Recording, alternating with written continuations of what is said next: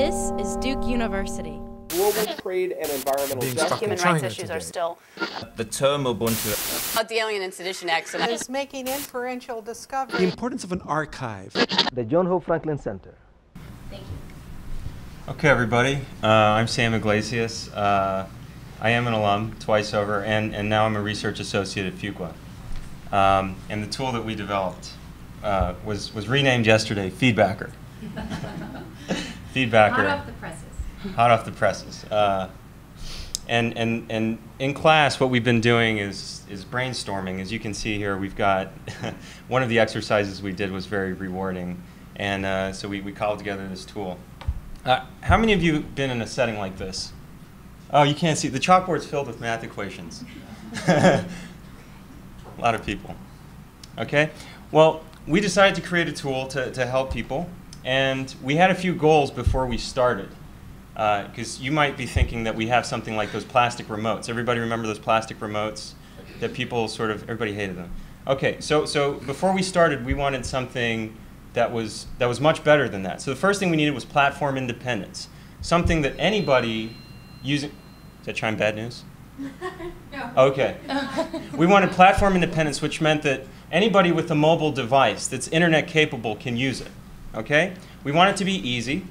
We want something that people can use with their mobile phones, iPod touches, Androids, whatever, and their desktop computers. So a lot of people are bringing laptops to classes these days.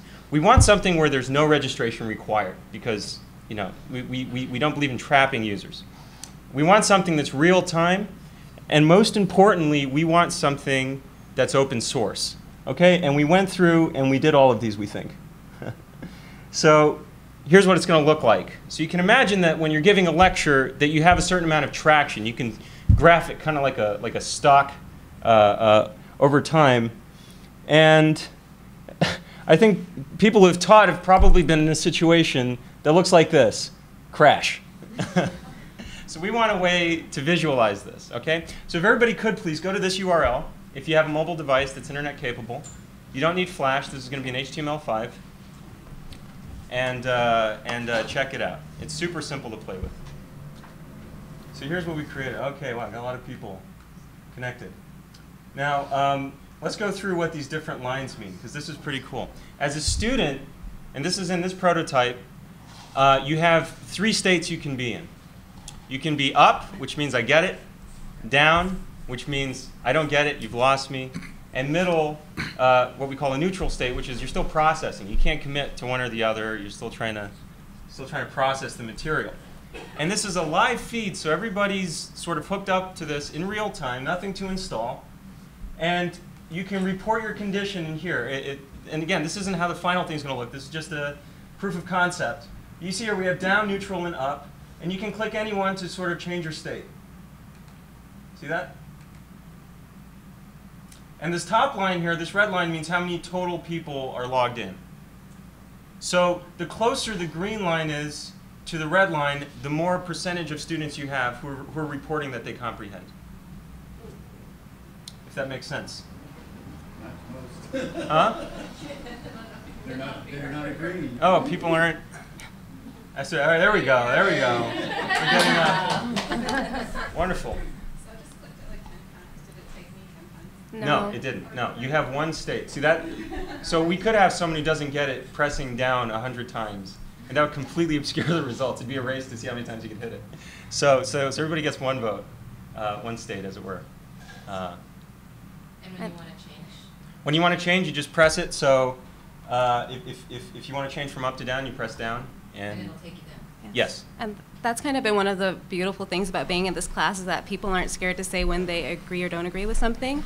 So the pushing 10 times thing is actually something we've been discussing ad nauseum at this point with the idea of a panic button. If somebody is actually like completely lost, and if a group of people are completely lost and enough people push a panic button, the professor would get something that says, okay, I absolutely have to stop because we aren't going to get anywhere after this point.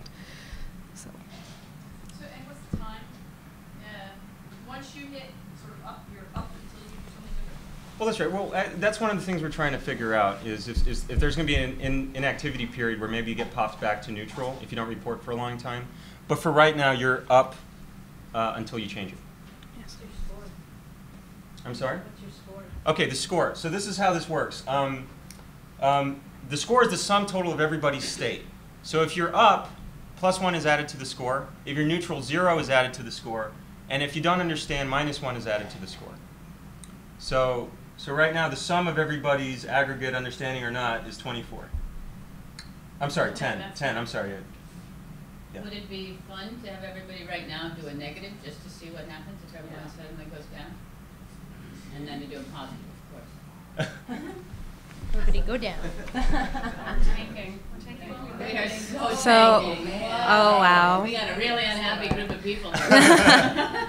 So So is there something we can do to liven the group up and to make everybody push to Maybe. just left? Uh-oh. Yeah. It's okay. So maybe when it comes back, we'll be so happy. that everyone can push the up button just to see how the tool works. Produced by Duke University. Online at duke.edu.